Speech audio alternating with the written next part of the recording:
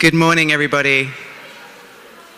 Good morning. Please take a seat, and we shall begin.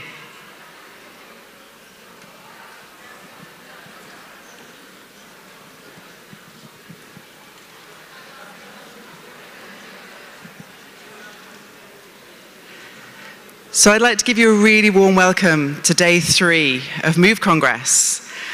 Yesterday was full of energy and participation, but we know that day 3 of a Congress can feel a little bit, whew. So to give you a little pick-me-up, the International Association of Sport and Culture has given you a little something sweet on your seat, a little chocolate, just to give you a lift this morning. So thank you to ISCA for that little something. I've also got a note to talk to you about this pile of skipping ropes in the middle of the stage. For those that were here for the opening on Wednesday, we did lots of skipping and we have some rope left over. So what we're going to do is to donate that rope to the primary school that helped to run some of the evening activities yesterday as a thank you. So that's my little reminder to tell you that it's going to a good cause. So without further ado, I want you to be introduced to our next speaker. And we're going to begin with a video, because I understand that this is how this guy rolls and gets out of bed. So please, let's have the video.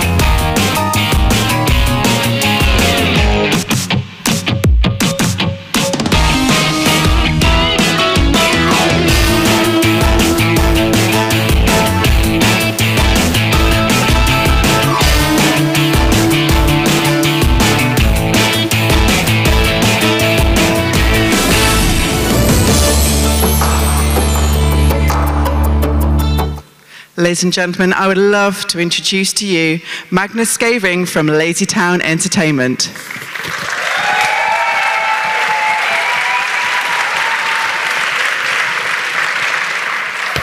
Hi. Hello. Thank you. Thank you very much. It's fantastic to be here. I don't wake up so early like normally, but I'm so happy to be here. Thank you very much. I'm not sure. You cannot learn anything from me. I'm not really sure, so don't write any notes. But I'm going to try to explain a little bit my philosophy and etc. etc. My name is Magnús Scheving. I basically was so lucky. I played a moving superhero during the day, and by the night, I was a CEO. So it was quite interesting, actually. I come from a very small town. It's so small, there was 4 people in my class. And we couldn't even make to a football team, it was not even possible. And if you want to get married, you say, you want to marry me? No, because it was only like 2 girls. You want to marry me? No, you're out. So the town is so small, it's so, yeah, it's there. There it is. It's really small. And I even come from a smaller country called Iceland, and we barely made a football team.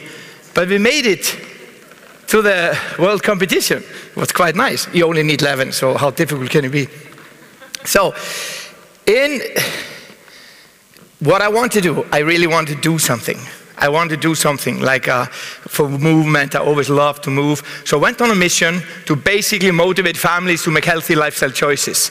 So I really wanted to move kids, I want to move families, and I really wanted to move the world. This was an idea. This is like 30 years ago when I was young. So I created something called LazyTown. And LazyTown is a town that everybody's really lazy, but they're lucky because they have a superhero who actually is motivating them to move. And then you have this guy called Sportacus, and then you have a girl called Stephanie, and she's new in town. And then you have Robbie Rotten, who is the laziest villain on the planet. He is trying to get people not active. And it is amazing with people who don't want you to move. They make an enormous effort that you don't move. It's unbelievable. So Robbie is maybe the most active guy in the whole place. This is the whole gang. So people ask me, because you created LazyTown, you must be lazy. Do you never sleep in the middle of the day and take a nap? And I say, yeah, I do that. That is healthy. That is not lazy. Remember Yoko Ono and John Lennon, they were in bed for about 10 days a week. They were not lazy. You're not necessarily lazy if you lay down and sleep. It may be good for you. You are lazy when you don't care anymore. Then you're really, really lazy. So you say, I'm not poor, I don't care about poor people. Or you say, I'm a grown-up, I'm not a kid, I don't care about kids. Or you say, I don't live in Iceland, I don't care about that country at all. I live in England. Or you say, like, anything. You should care about everything. Everything. You should care about your town. You should care about your parents. You should care about everything. Every single thing matters. Because when you don't care, people can feel it. They can see it. It's actually the same. If I don't move this part of my arm and I come in and I say, hello, how are you? You would see immediately there's something wrong with my arm. And people see immediately when you don't care. They can see it in your eyes. I don't know if you have ever played a Santa Claus. Have you played a Santa Claus?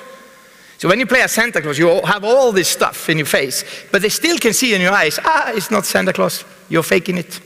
You're not really good. You're drunk. Almost.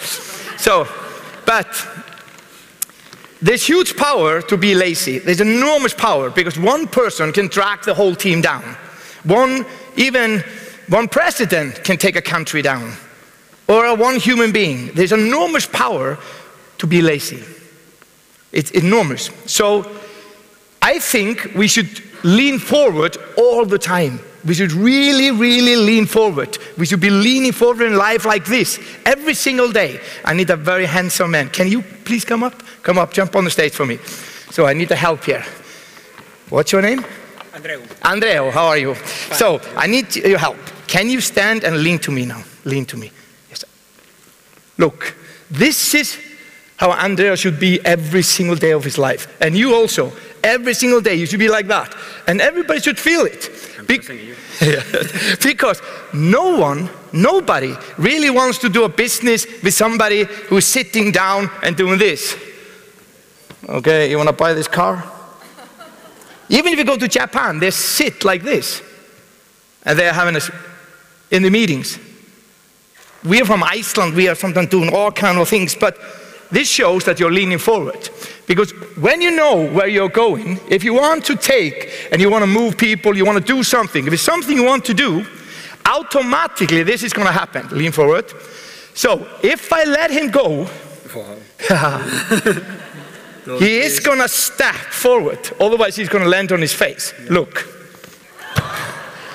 Or he does a push-ups, which is actually quite nice. But there is a reason he's moving forward. If he would fall and step, he would go. If he do a push-ups, he can do 500s and keep going. But there's one thing he's not doing. He's not standing in the middle. A lot of people lean in the back because they are like, no, you cannot do it. It's not possible. No, it's horrible. It costs too much money. You cannot do it. You can never do it. Someone go really back. A lot of people are in the middle, and normally women are in the middle. You know why? Because men are a little bit more stupid than women. And they say, women are much smarter. They know they can do it. But men would say, I can do it. They do it. Women are like, of course I can do it better than this guy, but I'm not sure. What about this and that? They're always thinking. So I would say to women, lean more forward and ask for more money. You should do this. I want 10,000. I want 1 million.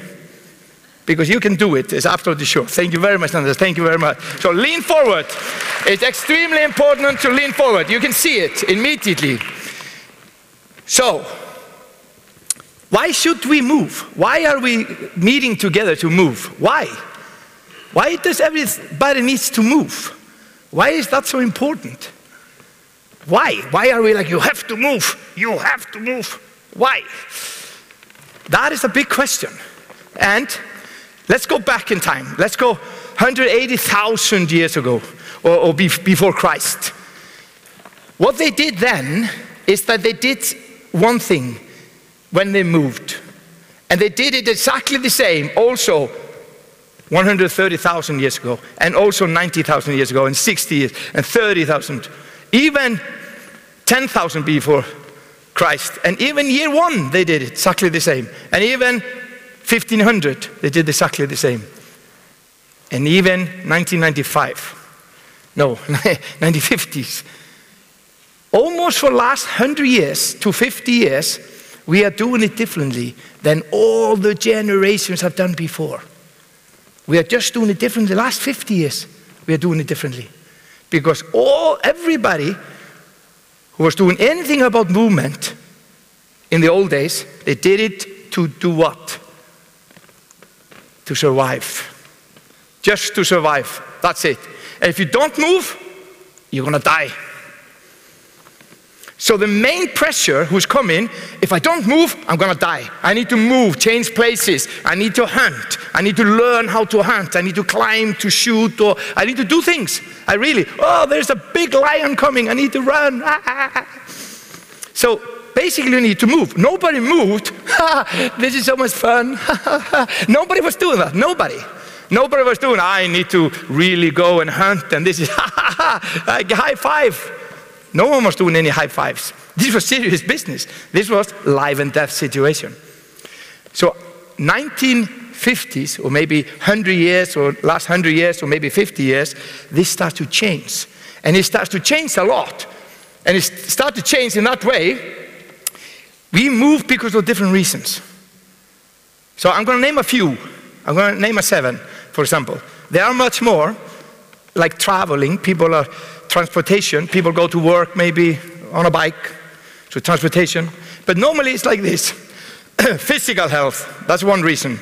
So it's a little bit like, it's good for your heart, it's good for your physical health. It's good for your blood, it's good for you. Knowledge. We are read, the doctor tells us blah, blah, blah, blah. Somebody comes and tells us something, we learn more, okay? There's basically mental health. Mental health would basically, it's take my stress away. It's very good, I feel good. Dopamine in the brain, okay? It's sports and games. You play football or soccer or hobby. It's a hobby. You're not doing any sport, basically it's a hobby. Or it's social thing. You go walk with your friends around the neighborhood. That's it. Or nature, you go explore the nature, you're gonna look, you walk on a mountain, you bicycle in the nature. Or it's a pressure. All the media is like bombarded with things that you have to have this kind of ass, and you have to have this six-pack, and you have to have all kind of shit. And people are doing it like, I have to get ass. Like Kim Kardashian, she's doing this. And it's ridiculous. I was almost 20 years in the fitness industry since I was 16 till I was like 30. And I've never seen more unhealthy people than actually in the fitness industry. They're extremely unhealthy. Because they're like, the main purpose was to shape the body to be something. They don't understand, if I did a push-ups or if I do something, automatically I get 6-packs. That's a bonus. It's not that's what I'm aiming at. And I'm not aiming at to get a great ass. It's ridiculous. But there is enormous pressure. You cannot open a magazine. Boom. You cannot go to the social media. Boom. the pressure is there. Absolutely. So, all of this, what we are doing today, we want to do it, all of this together, we want to do it, and we want to do it how? There's a difference. We are not going to survive. Nobody's going, maybe yes, it's possible. If I don't get the ass of Kim Kardashian, I'm going to die. It's possible. But if you put a transplant, maybe you're going to die. But why are we doing this today? We are doing it because we want to have fun. We want to, it's an entertainment. It is like we want to do it because we have our physical health and everything, but at the same time we want to have fun doing it. We want to yell, woo-hoo, woo! We want to have fun doing it. We want to smile when we do it. So we need new ideas. We need new ideas for schools, entertainment, gyms, nature, everything. We need the new ideas. Crazy, lot of ideas. And that's where you come in. You are the people who are going to create this and fill the gap next thousands of years. You're going to come with new ideas like boom, boom, boom, boom, boom. That's what we need. That is a reality because the entertainment, the train is already left the station. So you need to be creative and do to motivate people to move. That is a reality. That is a reality. So let's say 180,000 before Christ, our body developed skills to survive. This is what we know. And what we did, we learned a lot of skills. We went with our parents or to hunt. We learned how to climb a tree. We learned a lot from the other people in the village. And we learned how to behave. And there's certain things. If you didn't do this, you're going to die. You're dead. And then everybody said, don't do that again. Let's do something else. Don't do this jump. You're going to die. Okay, we're never going to do that jump. And the body keeps it in the memory, in the DNA. We keep it. We know this is a generation for generation to generations. So we learned a lot. But the body is so smart. It's extremely smart because the body is extremely lazy. The body is, that's why we are struggling with this. That's why you are here. The struggle is because the body tells you, don't move. Because he wants to save energy. He is thinking, for millions of years, it's a survivor. So if I come a lion, there's a lion. I need to run as fast as I can. Then I cannot be doing jumping jacks for pleasure. And then the lion comes, I'm dead. So they say, don't move because you're going to use it. You need that energy to get away, to survive. So basically, the body takes all this in and keeps it for years and generations to come. We learn that. And the body knows, if you kill the body, he's going to take over.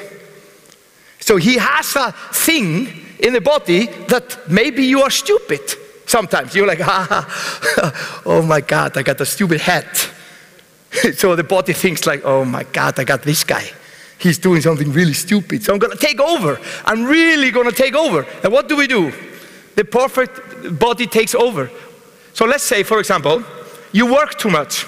You go and you work like crazy because you have to be at work. You have to get more money. You have to work. What happened? The body has to tell you,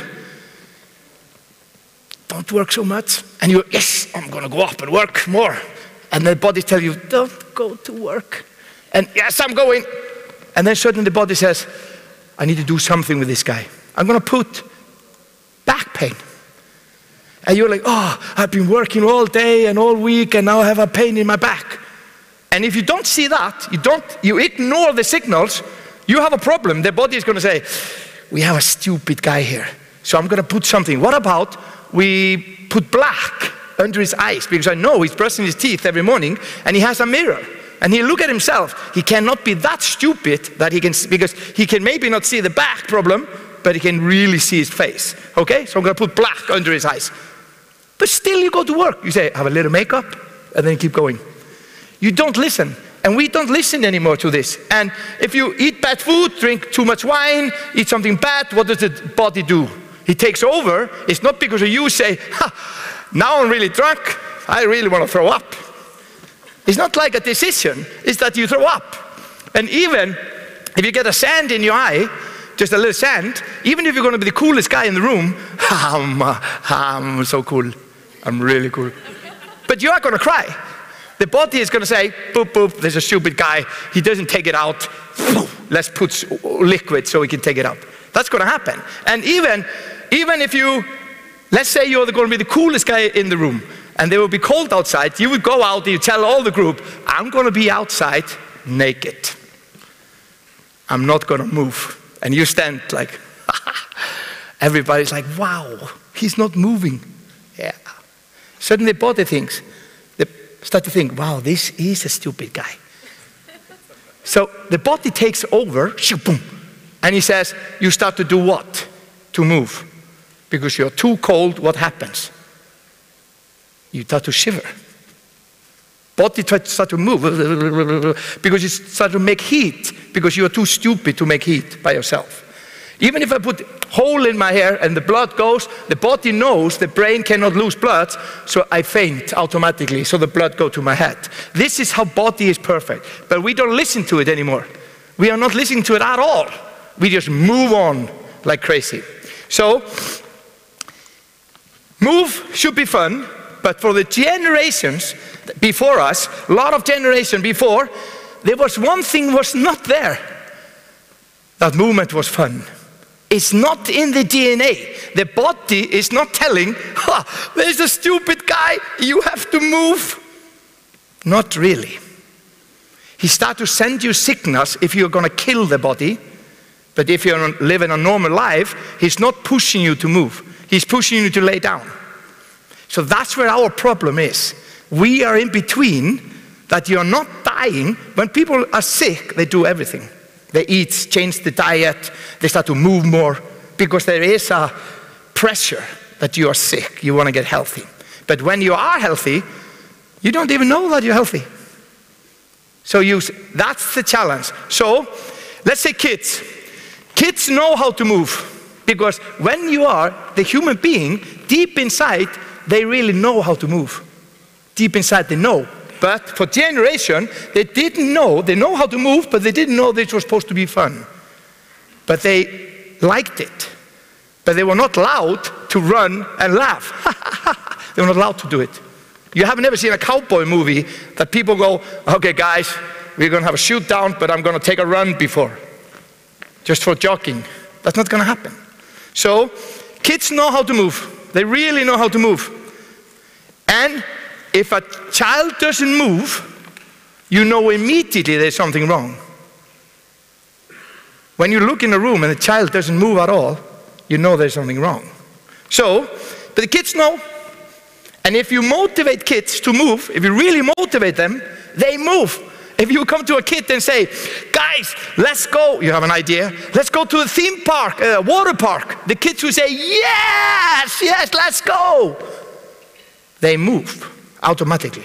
So I believe if we motivate people and there's enough excitement, people are going to move automatically.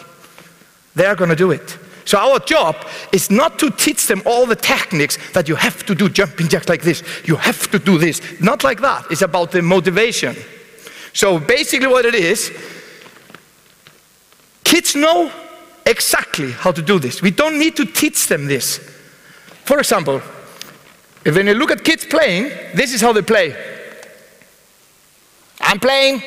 How would we play?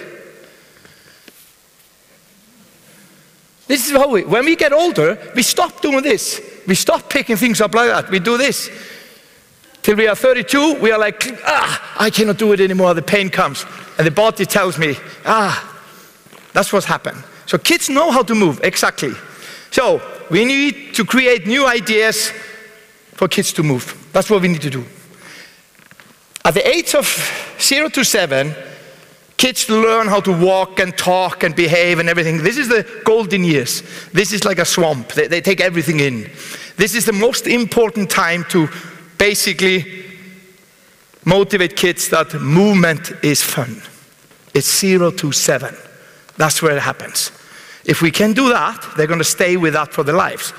But if that time is boring, even from 0 to 12, you go to school and you don't like the teacher in the gym. And it's boring. You don't want to be in the gym. It's horrible. You want to be doing math. It's going to kill that movement. It's going to be fun. because it's not entertaining at all. So basically what happened, 100,000 years, our ancestors basically passed on movement to the next generation to survive. And they did it by teaching them different things. So I show you a little bit. Can you do this? Can you do this up and down? This is the only movement you're going to do now. Can you do it? Up and down, doing, doing, doing, doing. Can you take the other hand and can you make a set with the other hand? Like this. Set. Can you do it together? It's not because you're not good at it. You're going to come later today and say, Magnús, fuck you, look at this. Like, that's what's going to happen. So you're going to say, we know how to do this. Okay. But the reason why you cannot do it, because you haven't practiced. So you need to basically practice and again and again and again and again. That's the case. So in the old days, you went with your mom and dad to hunt, you climb a tree, you were doing things with the whole tribes. This is what happens. So you learn on different skills. But to teach it, they thought, wow, we want to be better at this. We need to do something. We cannot go hunting and teach at the same time, because then maybe the kid is going to die or the young person is going to die. So they start to figure out how can we do it. And they use a technique called ears and eyes. And I think this is what is lost today.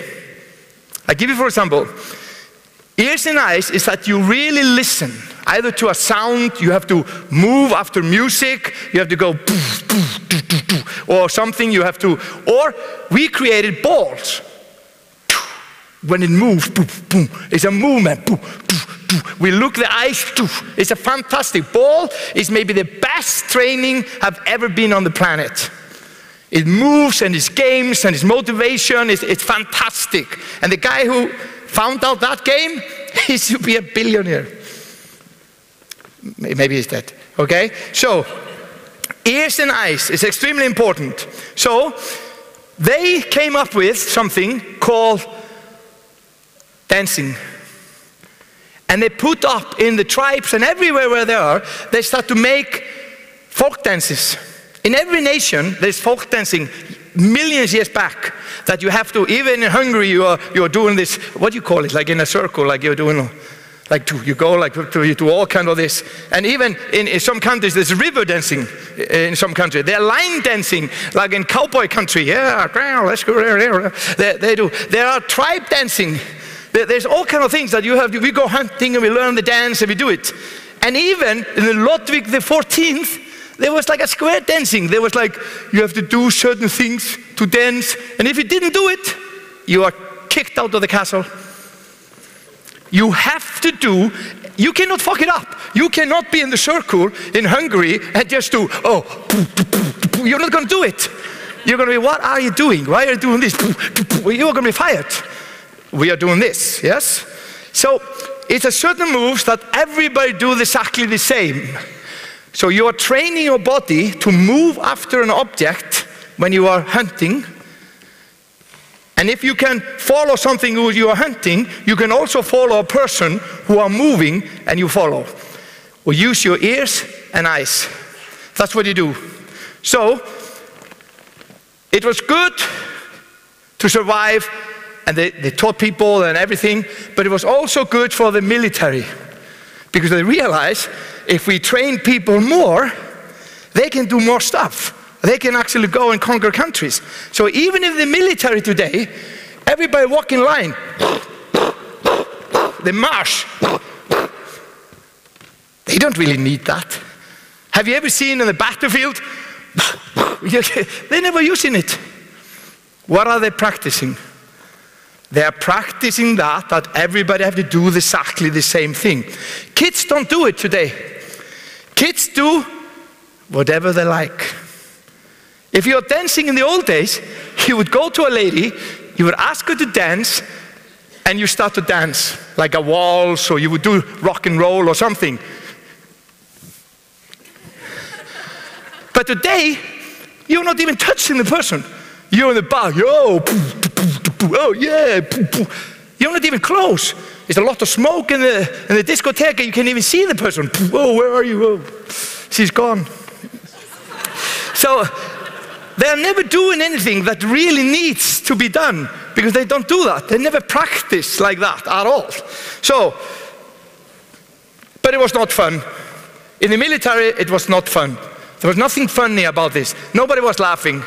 So now, we need to laugh. Now is the first time in history that we are doing movement without surviving. We are doing it because it's fun.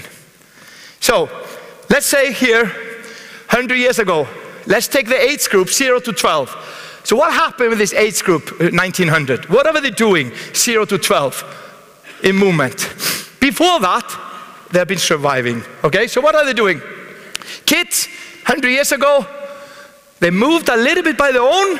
They may be climbing a tree, maybe walking around a little bit, and then they have to start to work. As soon as you can work, you're going to work. So the movement was in the work. 13 to 60 years old, they did a tiny little of movement, very little. The rest was just work.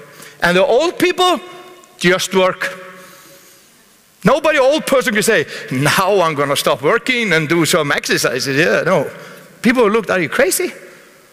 So, 30 years ago, in the 80s, what happened to this group, 0 to 12? It was exactly the same. Except kids was left on their own, parents sometimes, but not so very often. We parents, we told our kids, be quiet, don't move so much, go in the other room, go out, do something. We didn't say, yeah, move around as much as you can on the airplane. There's a crazy kid on the airplane, ah! You and I like, way, bravo, psh.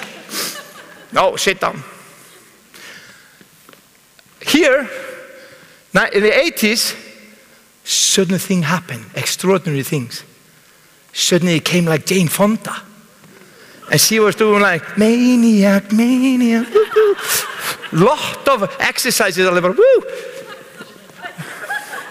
And she was doing all this stuff. And suddenly sold 300,000 millions of videos or whatever it was. It was like crazy. There was a crazy, I don't remember how much it was, 300,000. And there was like, everybody was doing something. John Travolta came, Staying Alive. Everybody went out and danced, and the Grease came, and it was like, wah! It was crazy, everybody was moving. So suddenly it came a decade that people start to understand, wow, maybe it is fun. Maybe you don't need to survive. Maybe I have more time. Maybe I need to do blah, blah, blah. But at the same time, there came a lot of food. Who's a challenge for us, because then you have to move more, because you're eating more. So, but still the old people 30 years ago, they didn't move at all. At all. So, I thought, because I was in this industry here, I was going around the world and tell people what was the next thing in fitness, blah, blah, blah. There's a step, there's spinning, there's like whatever you call it. But I thought, maybe this is not right. Maybe I should focus on this group here. Start early with this group. So I thought, I need to start early to motivate kids that they want to move for the rest of their life, so we don't have to always be crazy. So why? In my case, if we don't start early to motivate kids about moving, it's going to be a problem, because the health system is going to collapse. That is a reality. So certainly rich people can only be healthy. And this is a shit. And we need to change it immediately. So, we need to be positive role models. Kids can see us. I see parents who are locked in the computer all the day, and they tell the kids, you cannot be in the computer.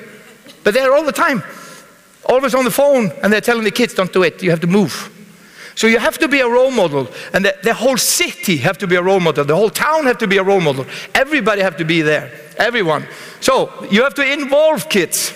So for example, let's say, if you tell them, they will forget. Show me, and I might remember, and involve me, and I will understand. So let's say you go, and I tell you about a football game, Liverpool, Manchester United. You don't really remember it 50 years. But if you showed me, we went to the game, we would remember it better. If we played the game, if you were the guy who was playing, you're going to remember it for life. So you have to involve kids immediately. Involve them. Don't talk down to kids. Involve them. And you can't tell kids, if you eat this, if you move, you're going to be healthy when you're 21. The kid is going to look at you. I'm never going to be 21. I don't even know, is there coming a weekend coming up? I have no idea. So kids don't understand that later in life something is going to happen. So my question was, can education about healthy lifestyle be entertaining? Is it really doable? That was the question. I realized that 30 years ago, actually, there was no role model in health for kids. There was Popeye who ate spinach, but he smoked and hit people. And you thought, maybe that's not a good role model. Maybe we need a different role model for kids. And there was no entertainment brand dedicated to kids' health in the world. There was none. And I always said, LazyTown is #1 in the health of children in the world. It was not because we were #1. We were the only one. So it was, I want to use technical ear and eyes. This is what I want to use because I believed in it, to make movement fun. So I think age group 0 to 7, they love, if you study kids, you understand they like sounds. Like when they're playing, all kind of sounds. So kids love sounds. They also love movements, what they can do. So, and they want to imitate live characters. They don't want to be a Mickey Mouse. There's no kids jumping, I am Mickey Mouse. No one. But they will be Batman, Spider-Man. They will be people that are alive, that physically can do stuff. So, I'm going to show you a movement we did in LazyTown. It's this one. This is a sound with music, with sound that kids do before they move. And everywhere where I go around the world, kids show me this. And they come, hey Sportacus, look at this. So it could be, if we want to do a campaign, that if you put this in your phone, and each time your phone rings, this sounds would come, your kids would move when you're talking on the phone. And your kid will be, the phone is ringing. So maybe a kid is going to move, possible. So my idea was health, and I thought it was going to be really easy. I thought health is where everybody wins. That's easy. The only thing I have to do is to explain health. This is going to be extremely easy. I explain health, and it's gone. I put it up on a wall, everybody sees it. But when you read it, it doesn't say Paris in the spring. It says Paris in their spring. And even if we write it up in the biggest poster, people are not going to get it. So when you think people understand you, they don't. So when you have all those ideas that you have, and you're going to introduce it to investors or introduce it to somebody, people don't get it. You think they do, but they don't. And you think, because you're talking about it all the time, but they don't. So what would you say is, because the challenge was for me 30 years ago, I was thinking, okay, I'm going to explain health. What is a healthy person? If I run 4 marathons, am I a lunatic or am I healthy? If I did 500 push-ups in one arm, am I a lunatic or am I stupid? Or am I healthy? That's a big question. So what is a healthy person? I found out after millions of years doing it, I would say healthy person is a person in balance. That would be good, okay? But I'm going to explain to you. If we have football, it's very easy. You are my specialist, and we are going to talk about football. We're going to explain football. I would say, okay, explain football. You start to say, you have to throw this, and you have to kick, and you can do this, and we write it down. Punto, finito. We put it on TV, everybody watch it, and we sell merchandising. So we explain it, show it, sell it. That's it. But if we change football into health, that's where the problem starts. So I would yell, what is a healthy person? Let's explain health. And we start to write. We think it's punto. Then somebody says, no, no, no. It's also healthy to walk to work. We write that down. And then somebody, it's also healthy to bicycle to work. Okay, let's put that. It's also healthy to swim to work.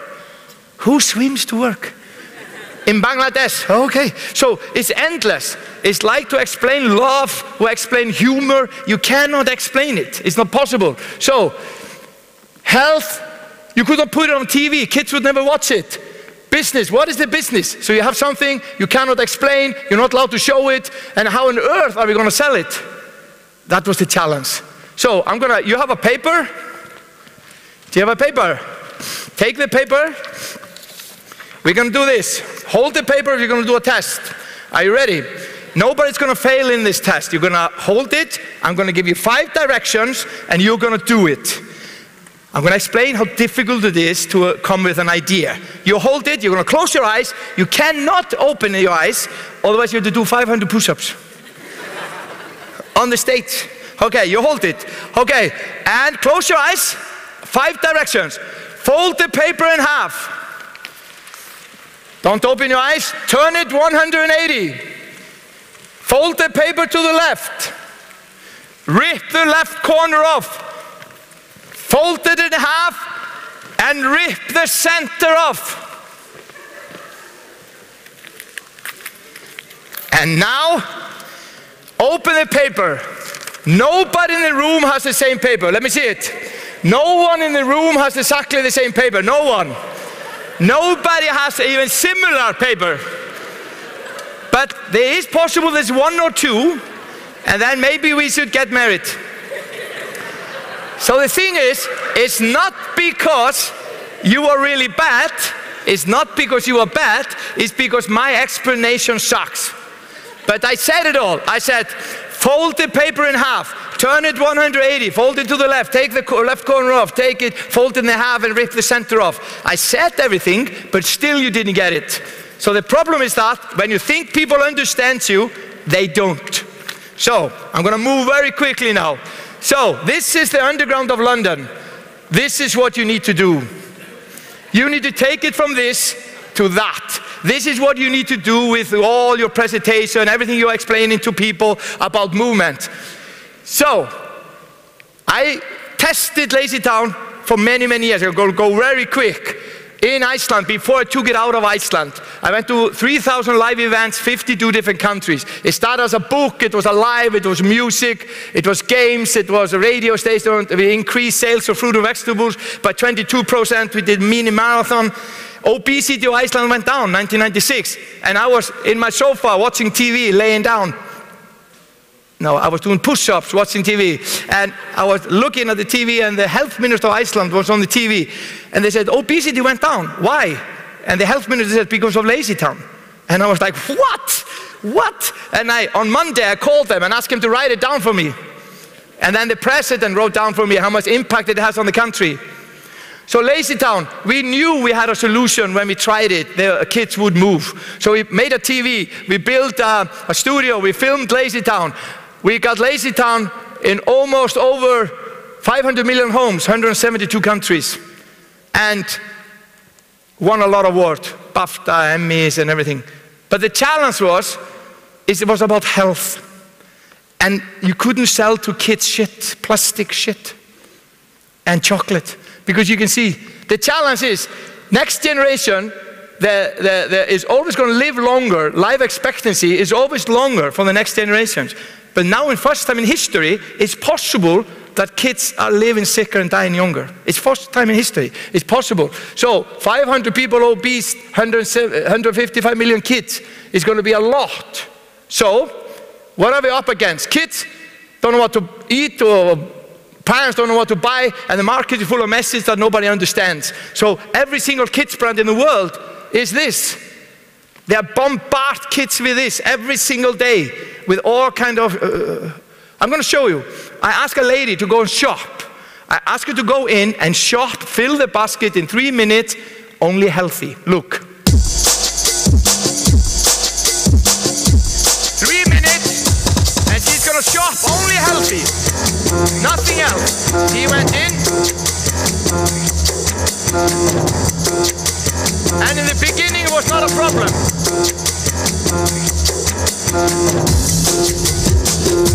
And then it started to be a problem. It was problem.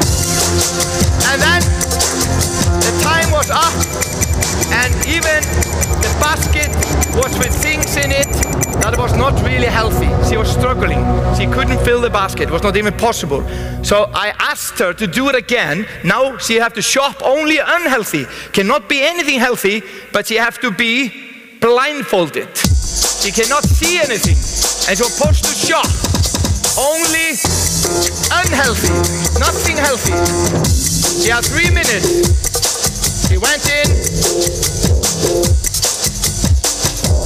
She went in. And even she was struggling to find, sometimes it was a struggle. She couldn't even find the basket. But she could easily fill the basket. She had 38 seconds left and the basket was full. So the reason is, when your eyes are open, you cannot really shop healthy. With your eyes closed, you can shop. This is it. So basically, we need to turn health into a game, and that's what we did. We call it sports candy, lead by examples. Millions of kids start to eat fruit and vegetables. We increased sales of fruit and vegetables by 28% in the UK. We did 41% again. We started in Mexico, 29%, etc., etc., etc. It's the highest export in Mexico with the food. 30 years ago, we were right at the wrong time, but now we are right. So basically, the government are seeking out for advice, like come in Italy, Phil Calderon, Mexico, Prince of Spain, and even the White House, Michelle Obama. But now there's a new guy in the White House, and he's eating McDonald's. I don't know what's going to happen, but it's going to be interesting. So in the end, guys, smile, because a massive change, and kids are moving. Kids are smiling. Kids are starting to understand that movement is equal fun. They do it. So we need to go there. I'm going to do now 30 seconds. Let's go really quickly what we have done, like marathon around the world, all kind of campaigns. I'm not going to go through this. And I want you to, this is just things that we have done, from soccer to basketball to sports club to anything that 60 minutes to move around the world. We have done this. This was 24,000 kids who move with a pedometer who can move. Challenge, there's all kind of things. And energy campaign, and this is just like a lot of stuff. I'm not going to go through any of this. Then I show you in the end, live show. Millions of kids were moving with a live show. You have to have an imbalance. Don't move too much. And the end is this. Today, our goal is to make kids have fun. That's your goal. You have to do it in the community. The future is this, the last slide. There is ism, there's communism, there's socialism, there's capitalism. I think now today, it's going to be naturalism. People are going to go back in time and go naturalism. In 30 years ahead, are you filming it? 30 years, it's going to be minimalism. That's what's going to happen. So, architectures are important, because if an architect doesn't make the whole town look good, he's going to kill more people than anybody, more than an army. So I need you to do this now, in the last. Take the person next to you, grab it and ask, what's your name? What's your name? Say, what's your name? You say who's number one and who's number two. You say, you are number one and I'm number two. And you're going to do this. I need your help for 10 seconds. I have like 40 seconds. Okay? Close your hand. Person number one is going to close the hand like this. Close it. Really close it. Close the hand. Person number two have 10 seconds to open it. Are you ready when I say 1, 2, and go? 10 seconds. 9, 8, 7, 6, 4. Come on. Come on. Open it. Come on. And stop. Stop before you hurt somebody. Stop. Stop. Okay, look. Look. Look. Are you ready? Okay, ready. So look. Open it, please. I told you that you have to open it. I didn't tell you how you should do it, but you went straight into, I'm gonna kill her. I'm gonna take it. But maybe you just need to communicate, and then it's happened. Everybody stand up. Stands up. We're gonna move for 30 seconds. Okay, stand up. We're gonna do this. Can you do this? With this hand here. Muscle. Can you do? Poof. Okay, the other hand. Poof. And up. Boom. Because we're going to do great things. We're going to clap. Poof. We're gonna run a little bit. We're gonna jump this way, twang. This way, twang, and a superhero pose. Are you ready to do with music? Lot of volume, please. Okay, ready? Love what you do, guys, have fun. And now we do it. More music. And clap, run, jump, superhero. One more time, last time, ready? And go. Clap, run, jump, superhero. Yes, thank you very much. Thank you, guys. Sorry, thank you.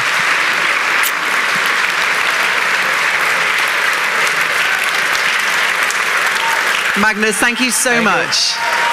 Can I present you with a small token of our appreciation from ISCA? Thank you very much. Thank you. To keep you hydrated. Thank you. Thank you.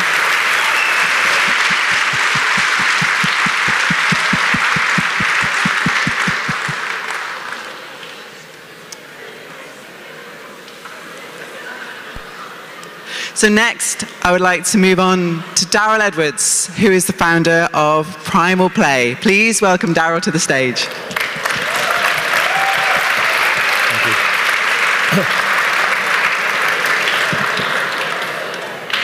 you. Well, how can I follow that remarkable presentation? I'm going to be talking about how we can solve the physical inactivity epidemic in our children. And it's probably not going to be full of life and lots of laughter. It's actually going to be quite a somber message.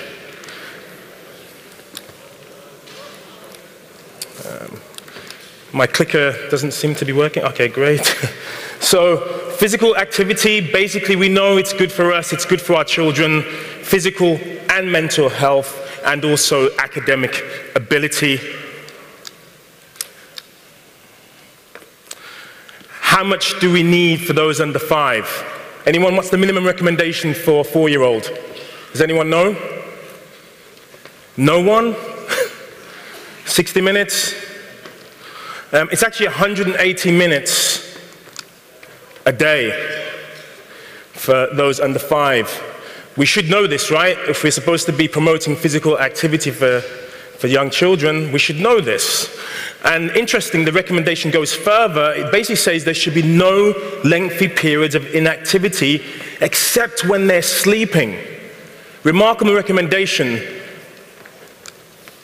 What about those between 5 and 17? It is 60 minutes per day, which many people are trying to achieve. However, that moderate to vigorous physical activity. However, 3 days should be vigorous activity. And many programs don't actually hit the vigorous activity portion of that recommendation. And 3 days per week should be bone and muscle building activity. Again, lots of programs only focus on the aerobic component. What should they be doing for 60 minutes? There should be a focus on the movement quality, on physical literacy, not just the amount of calories burnt. It should be age appropriate. They should be developing their motor skills, the skills that will carry them forward throughout life. There should be social interaction. There should be emotional intelligence building. There should be a lot of diversity. It should be inclusive. Everyone should feel as if they can play a part. It's a global problem. The World Health Organization states that 81% of school-aged children do not meet the minimum recommendation. 81% globally. That was in 2010, and it's worse now. Boys versus girls, 78% do not meet the requirement as boys, and it's 84% in girls. So boys fare a little bit better than girls globally. It's a global epidemic. Looking at the UK, when children are self-reporting or adults are reporting on their behalf, about 1 in 3 children meet the guidelines. When they're wearing an accelerometer, only 8% of UK children meet the guidelines. And as I mentioned in my talk yesterday, accelerometers only give us part of the picture. It does not cover the bone, muscle building, resistance, strength training part of the requirement. So many of our children are nowhere near hitting the recommendation. My background, I used to be a programmer. I worked for Microsoft in the early 90s. I was headhunted by an investment bank. They paid a lot more money, and that's where I stayed for quite some time. I became sick, I was very sedentary, and I certainly didn't have a love affair with exercise. This is me now. I certainly do have an appreciation for movement and getting outside and enjoying nature. But, you know, for many of us, working out isn't working out. I have a TED talk on this topic. Why are many of us not getting the message, not taking the exercise pill? This is why. Well, certainly in my case, we tell everyone that exercise is exciting and lots of fun, but I felt like this lady here. You know, I didn't go to the gym 3 times a week, even though I paid the membership to do so. Exercise was often punishing and painful. No pain, no gain. Not much pleasure. So I set about creating a program for myself that was about play, that was about joy, that was about excitement, that reminded me of my experiences as a kid when I could play all summer long and wasn't worrying about muscle soreness, wasn't worrying about developing skills and being performant. The only focus for me as a child was playtime. But most of us do not understand what play is. As a definition, if you were to describe what play is, you may say, oh, I think play's fun, there's something joyful about it, it's something you do when you have some spare time. But there's some great definitions out there. This is by Dr. Stuart Brown, who is a professor of play, a psychiatrist who studied play since the 1950s. And he states that the opposite of play is not work, it's actually depression. Without play, there'd be no arts, no comedy, no fiction, no works of art, no laughter, no joy. That's the importance and relevance of play. And depression could be termed a self-imposed hibernation. I don't want to get outside of my cave to go out and play. That's what depression is being termed as in the research. So what are the 5 attributes of play in terms of play behavior? 1, it tends to be something that you volunteer into. You're not forced to do. Most of our play activities for children, we force them to do it. They tend to be highly repetitive. If you're playing, you tend to find an activity that you like and you want to keep doing it. You could almost play it forever. There's no end point based on your own choosing. There's a lack of purpose. If you ask a child sometimes, why are they playing a particular game? They'll just say, because, just because. I'm having a good time, it's fun. That's the only reason why. That's the goal, is how I feel now in the present. It's non-functional. So by this I mean, if I'm running, this might be a functional run. Efficient, very soft, very great for my joints, very graceful. Non-functional would be this, which is what kids do when they're running. Not very functional, but it's enjoyable. And also there's a state of being stress-free. So if you're highly stressed, it's very difficult to be in a play state. What are the 3 types of active play? The first is social play, social interaction, developing rapport, creating bonds, communication. The second is object manipulation. What can I do with this object? What can I create with this object? What can I combine with other objects to create something else? And the third is locomotion. How can I get from A to B? From A to B.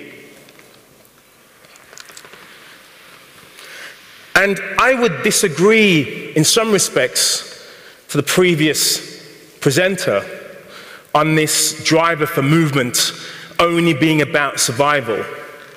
Because actually there's another driver for movement, and we see it in all animals, and that's play. The very youngest of children will blow bubbles, only a few weeks old. They will create play experiences without being taught what to do. A young child will be driven to explore their environment without being told to do so, because it's instinctive. We have an instinctive driver to explore the world around us. We have ludic genes, we have play genes that are part of our DNA.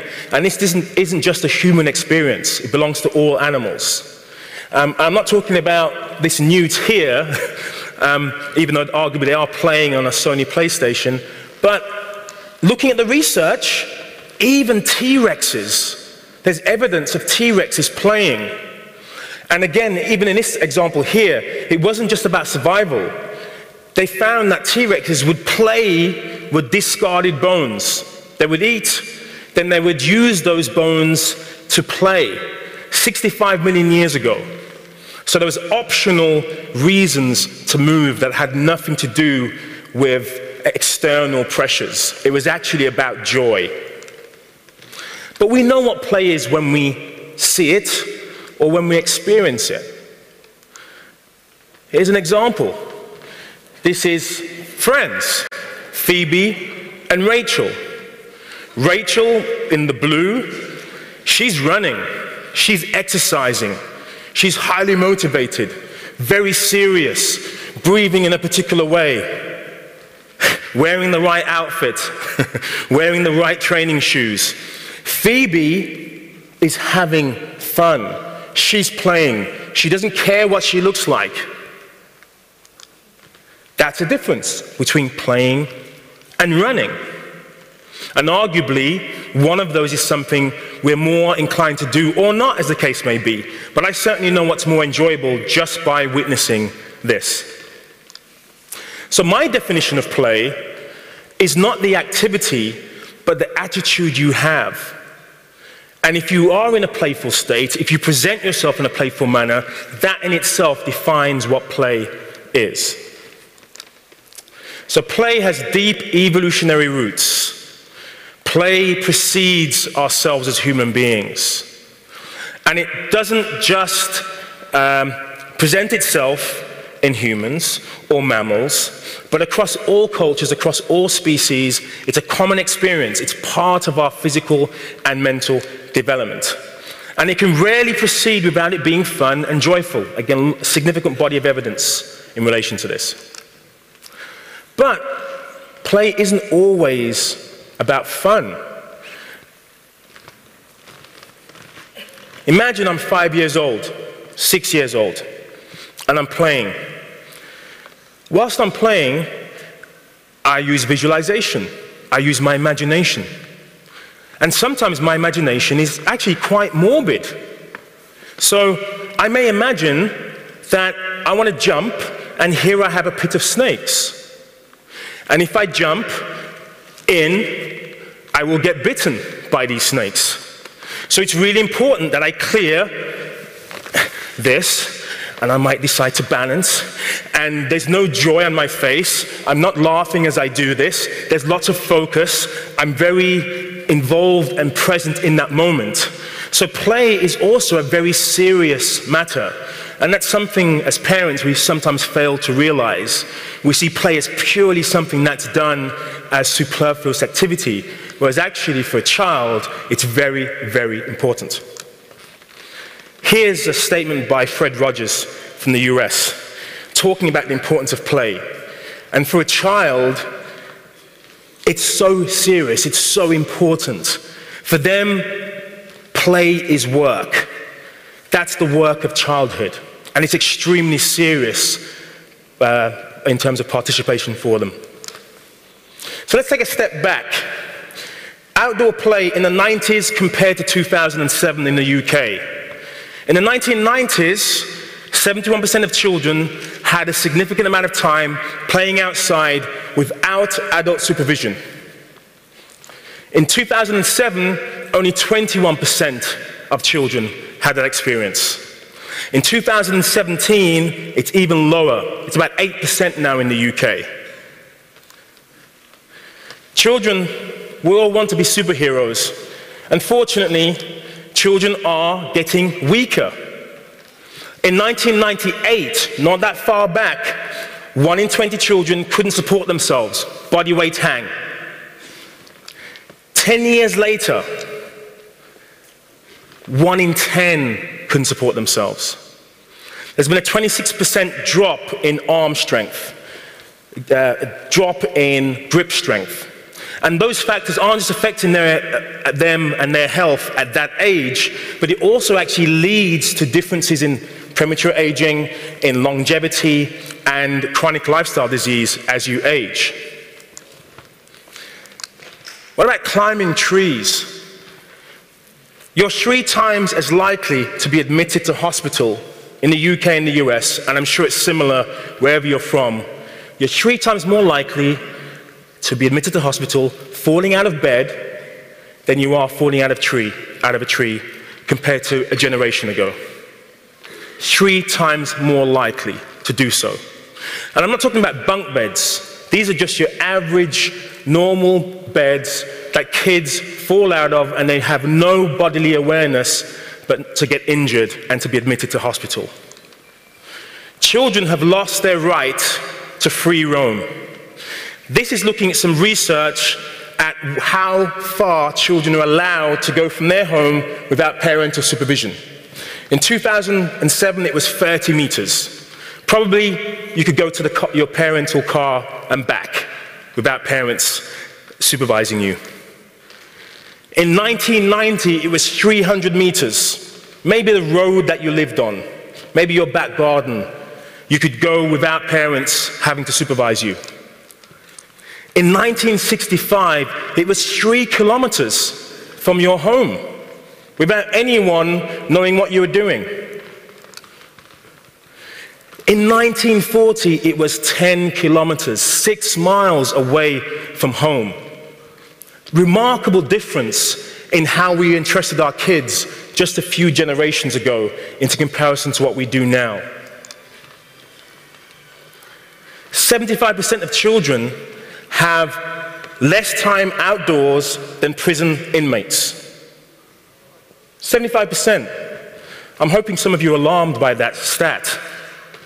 We give prisoners more free time to roam outside than we do our kids. We value the importance of physical activity for prisoners, but not for our children.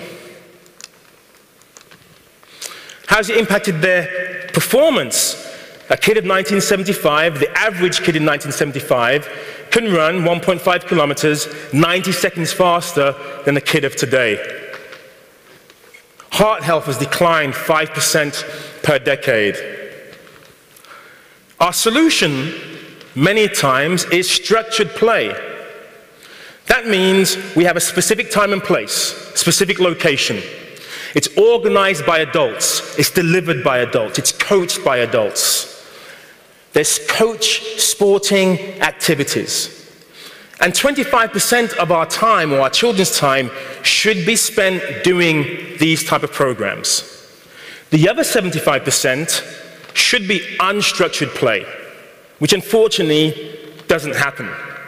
It tends to be just the 25%, which becomes 100% of their play time. What does unstructured play mean? It means self-directed. No one's telling them what to do, including adults. We are not the best at making decisions as to what children should be doing in terms of free play. That's one.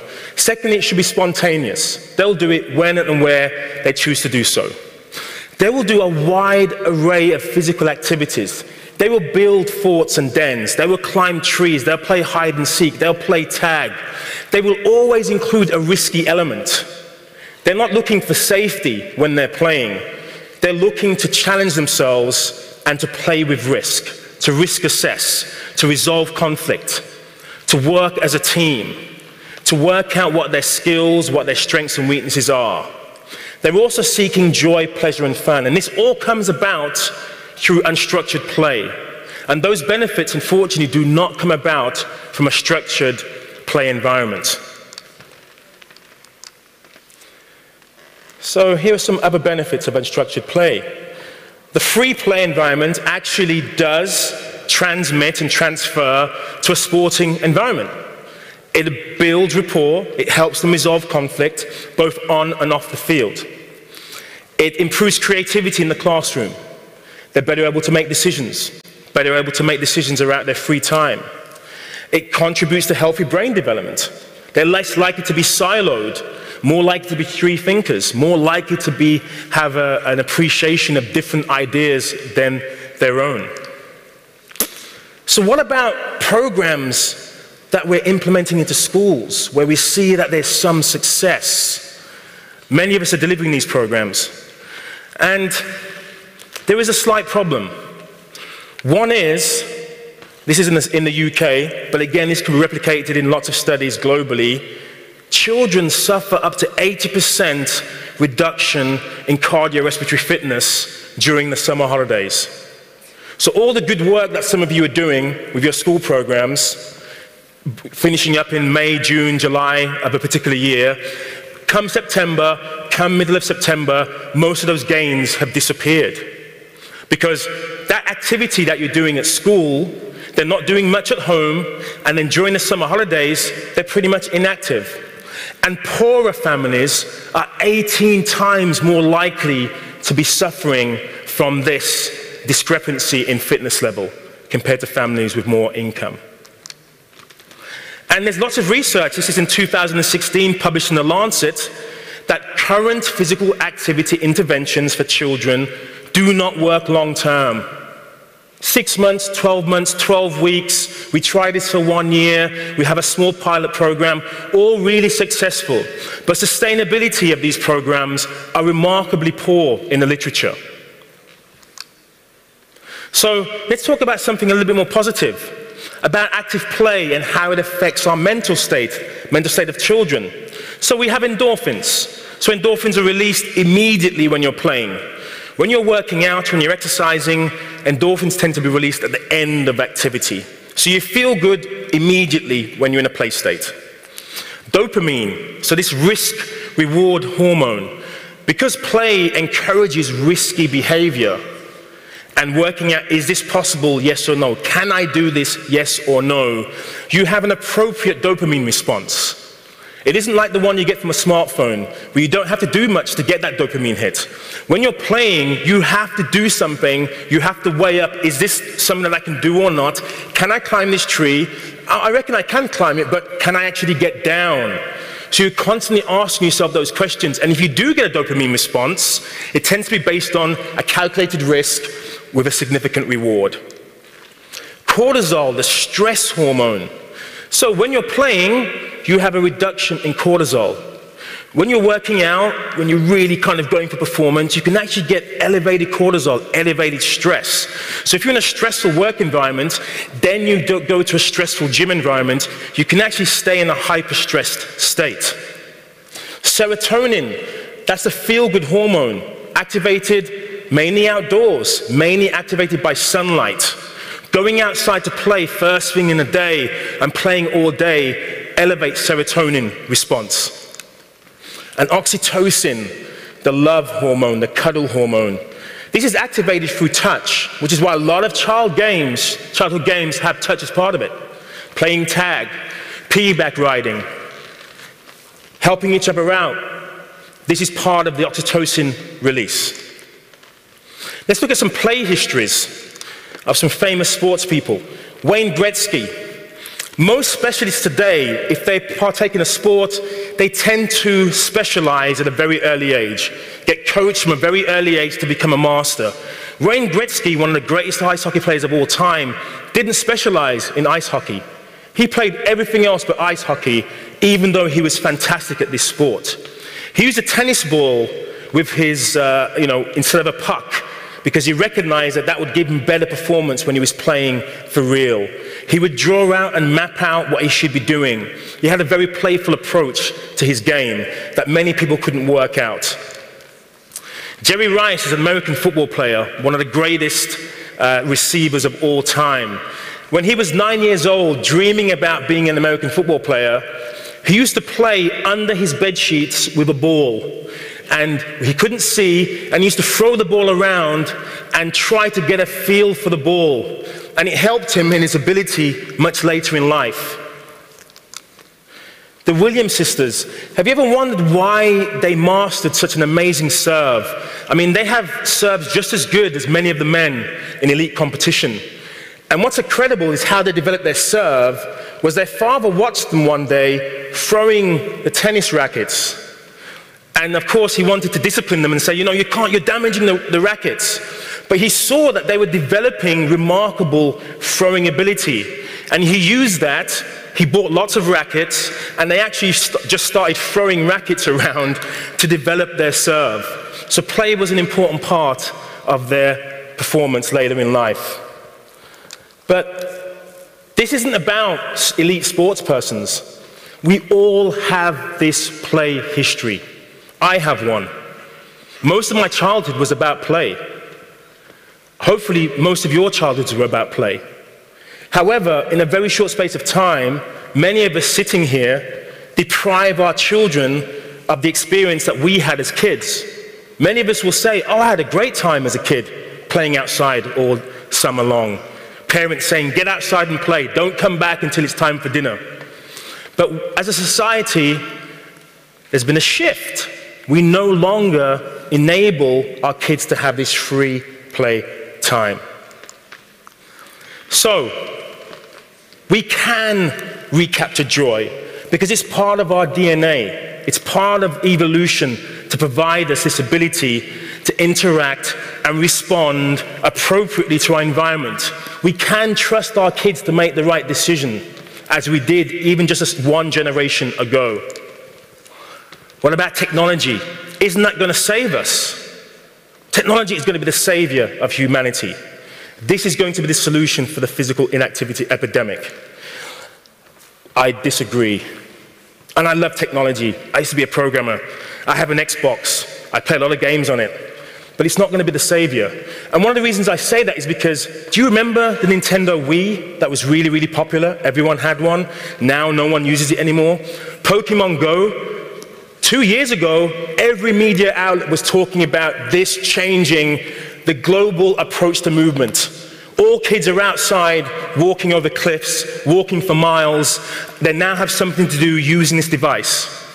No longer a part of most children's lives. Technology only seems to give us very short-lived, faddish benefits from promoting physical activity. Most people who buy a Fitbit put them in the kitchen drawer and don't use them. That's the reality. They're waiting for the upgrade. It entices us for a short space of time. Technology really isn't the solution. And this is another reason why. Because most technology seduces us to be sedentary. The PlayStationary, sit here, be engrossed, use me for convenience. Humans prize convenience. So technology enabling that, make it easier for me to do this. That's what technology does. But that seduction takes us away from what evolution gave us in terms of our ability to move. So we need to go backwards to move forwards. That's what we should be doing. We need to recognize that there is a driver to move that is within our DNA. And that driver isn't just about survival. It's also about celebration. People don't just dance because they want to copy each other's movement patterns. They dance for celebration. They dance to have a good time. They dance for mating, to mate with other people. You know, there's an important part of pleasure that is part of the movement process. And I would suggest that if we take a little bit of a view back to our recent past, we'll get some of the answers as to what we need to be doing for our children today in the present, and reintroducing a more play-safe environment. So in closing, play was a part of our evolutionary history. Homo sapiens, pre-Homo sapiens, hominids were all involved in this play state. Play was a significant part of our recent past. Play deprivation harms our children psychologically, mentally, socially, and physically. Lots of research on that. And this is why I propose that play must play a significant role in our future. And most of that has to be directed by the children themselves. Thank you very much.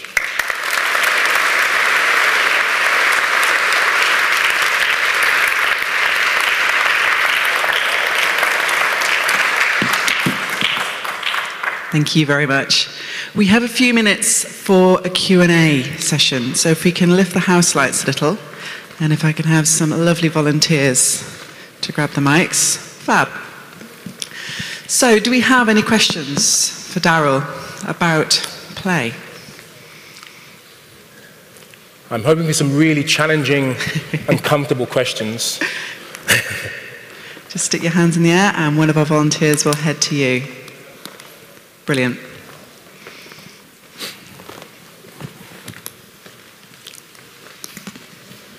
Thanks, Darryl. The graph that you displayed showing the distance young people can travel from their home. Yes. Given a large percentage of that is based on safety and travel, have you been to any areas that have managed to overcome the distance that young people are able to travel from their home without adults? Yes, so there is a big driver now, community-led driver by parents and certain schools to stop this kind of helicopter parenting that is commonplace now. The best example is actually in Utah, in the US. So in Utah, in the US, they've actually passed a state law called the Free Range Act, which is basically enabling young children to be able to free roam without child protection services being called, without parents not being chastised for letting their children play. And I suppose, of course, there are more concerns about kids' safety now. There are hazards that didn't exist 25, 30 years ago. But I think it just means we've got to have a more unified, community-based approach to ensure that we do have safe spaces, that we do have collaboration between local councils and schools and parents to ensure that our kids can go out and play. But, I used to think that this was purely about a safety issue, but there are some parents that will not let, if their kids are playing in the back garden, they have to be in the kitchen window looking out at their children, even though they're in a safe community. I've been to gated communities in the States where no one can get into those communities, but they still won't let their kids go out and play by themselves. So, we need to change this. We've gone too far in the other direction. In the UK, there are lots of initiatives now trying to encourage street play, free play, removing traffic for a particular day so kids can go out and play sports in the street, for example. So, yes. So, gentleman at the back in a check shirt, if we can send a mic over there.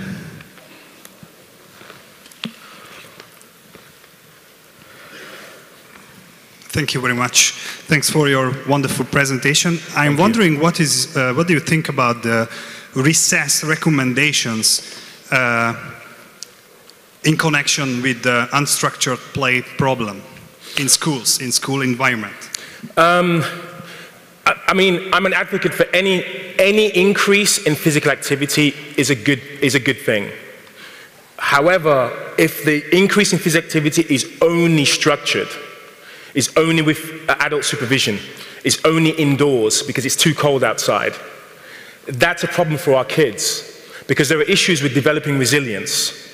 If I run indoors and I run outside, the health benefits of doing the same activity outside magnify exponentially. Everything from vitamin D from the sun to improvements in my immune system by being outside, seeing nature, temperature regulation. There are all these benefits that come about by just being outside. And kids tend to do more vigorous activities when they're by themselves. So even as adults, even as myself coaching kids, I do go into schools. It's really remarkable what teachers will say, these kids are not allowed to do that. They're not allowed to get out of breath, for example. They're not allowed to touch each other. This is not allowed. And so if we have this climate of fear where children feel uncomfortable playing traditional games of tag or chase or climbing or playing, you can't skip. These are being given to schools. There are some schools around the world that will not allow children to skip because they may fall. They may cut their knee. So I think there's this culture of fear that we have to roll back. And there is a sweet spot where we can say, okay, let's not go crazy and do whatever you want, anarchy, but let's have opportunities for kids to be able to have some free play without adults being around. You know, let's give them some trees to climb. Let's give them some outdoor space that is their own. Let's give them some trust to be able to make the right decisions for themselves. And as parents, we need to really change our approach, because as adults, we feel we know best. And in this situation, I think we don't. And that's why many of our solutions are failing long term. You know, lots of these programs have been running for years, but physical inactivity is still climbing. You know, we've got more technology, we've got more programs, we've got more diversity of options available than ever before. Kids are not gravitating to them because I feel that's not what they need. Yeah. Thank you. Anybody else? Got time for maybe one more question? Oh, there we go. No.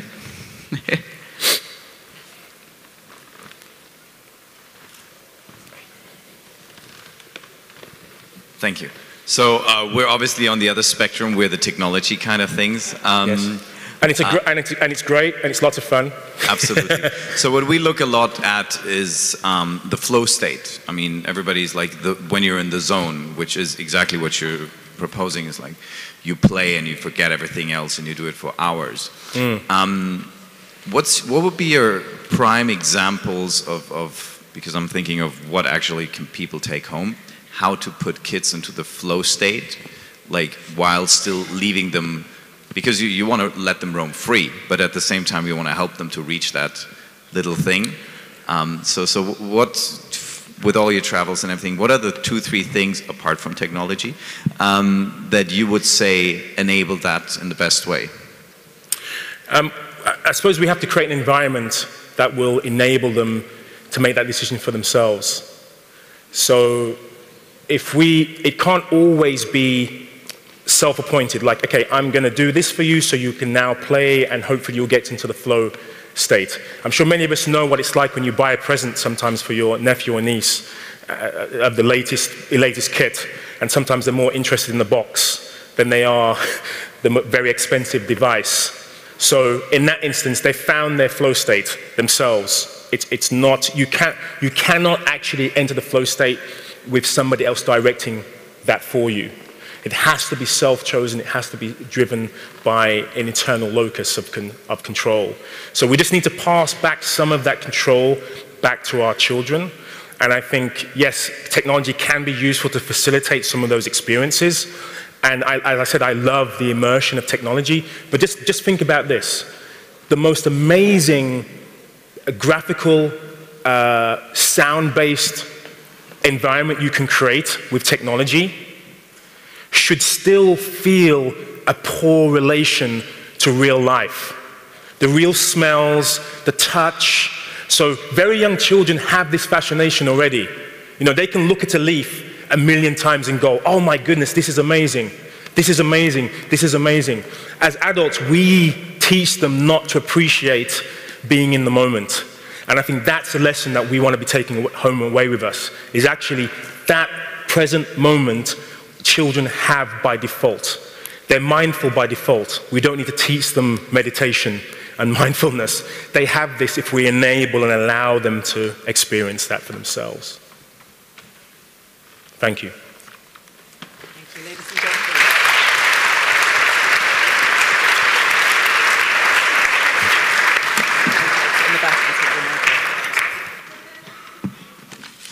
So